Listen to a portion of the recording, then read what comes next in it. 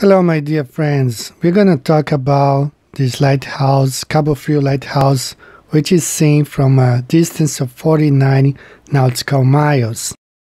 When you think about Rio de Janeiro, you probably think about the beach, Copacabana Beach, thousands of people on the beach. But 2 hours from Rio, there is the city of Cabo Frio. And not far from there, we see this place called Arraial do Cabo. That's where this lighthouse, which was built in 1861, stands at 155 meters above sea level. So here you see some images of this lighthouse, and it's seen from a distance of 49 nautical miles away. Impossible on a globe Earth, because there should be over 2,200 feet of curvature. As you see there, the horizon rises to eye level. You can see how the ocean can be seen from this height as rising up to the eye level. We're going to take a closer look at this lighthouse, which was built in 1861, and we're going to calculate the curvature. And as you see here, this is by the Brazilian Navy. You can go to the official website of the Brazilian Navy, and you're going to see that it states that this lighthouse is seen from 49 nautical miles away, which equals to almost 91 kilometers or 56 miles. This lighthouse can be seen from a distance of 56 miles. As you see the horizon, you can see the flat horizon rising up to eye level. As high, and remember, this lighthouse stands at 155 meters above sea level. So let's look at this animation, look at some details about Farol do Cabo Frio. Stands at 155 meters above sea level, or 508 feet, and it's seen from 49 nautical miles. This is calculating curvature in kilometers.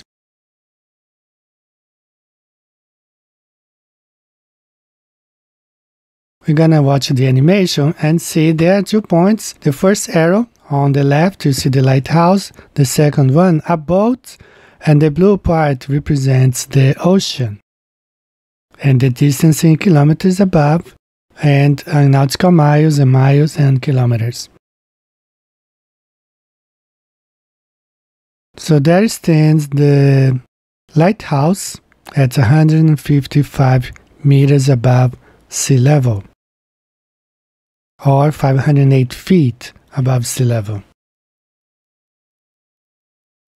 Now let's look at the boat at a distance of 49 nautical miles or 90 kilometers and 700 meters away. And we have 2 lines there. The first line on top represents how this can be measured from a flat earth point of view. That's where the boat should stand on the flat earth. And that's the position. And below you will see the globe. The boat should be right there, standing behind a bulge of water, a huge bulge of water. We're going to look. There's a difference of 640 meters. That's the difference between the point where the boat should be on the globe and where it is on the flat earth, where it can see the lighthouse. Now, if you look from the boat, you will see now there should be a giant bulge of water between the boats and the lighthouse. But here you see from a flat earth how it's possible,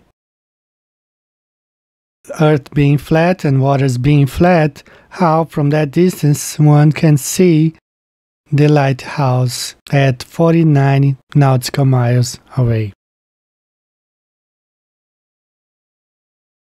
I do want to thank the Brazilian architect Danilo Ricardo. He's behind some huge projects like this stadium. I have seen the video of the stadium already built. And he's a flat earther. He's behind some of our calculations and angles and math. 100% flat earther. Thank you, Danilo. So there should be this giant bulge of water between the boat and the lighthouse on the globe model. There is 2,083 feet or 635 meters of curvature missing. Those two lines represent the line on the globe and the line on the flat Earth. Now let's say that the boat is sailing back towards the lighthouse. See how much the boat would have to climb a bulge, a mountain of water, before it can actually see any lights coming from the lighthouse. That's the boat sailing back to the island, Arraial do Cabo, and nowhere they can see the light of the lighthouse because of the huge mountain bulge of water in front of them. That's only when they could actually see any lights after climbing that huge mountain of water. Here we see another animation. See the boats on the right and the lighthouse, Cabo Lighthouse, and the distance, how the light spread from the lighthouse and how it can be seen from 49 nautical miles away.